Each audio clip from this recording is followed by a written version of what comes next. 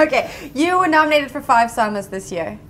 7 actually. 7, sorry, 7 Samas. Yeah, yeah. Yay. No, it's crazy. It's like when we were at the ceremony, the nomination ceremony, it was just actually quite emotional because you're sitting there and you're seeing your name being like called up on a screen, and it kind of feels like this wave is coming at you, and then you think, okay, it's not going to happen again, and then it comes at you again and comes at you, and it was just like, I mean, there was 5 there at the nomination show, and then the next day they released the other 2 Record of the Year nominations. So there was 2 more. So yeah, I mean, I don't know what to say.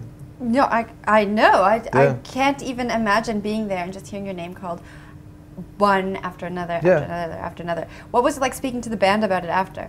I think we were all just, you know, people kept on asking us afterwards, like, are you excited? Are you excited? Are you excited? Because people, I don't know what people expect you to do, but people really like, I don't know if they want you to like run around and freak out and like look really like happy, or like we all just kind of like absorb it quite internally, and that's how we deal with it.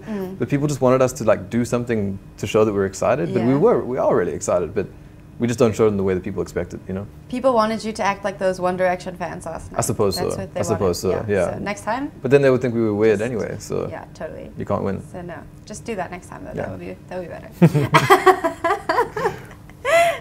The Sama Awards on the 19th. Who actually are you excited to be amongst out of the South African music royalty that will be there? I mean, it's always great to see Casper and AKA, and like, you know, those guys they're such cool guys, and we love hanging out with them.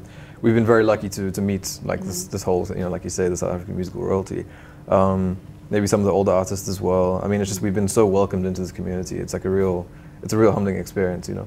Yeah. I actually saw you guys playing at Kirstenbosch with the Gangs of Ballet, the first show they did as a 3-piece. Yeah, I saw you backstage actually. Yeah. Oh yeah, we waved. Yeah.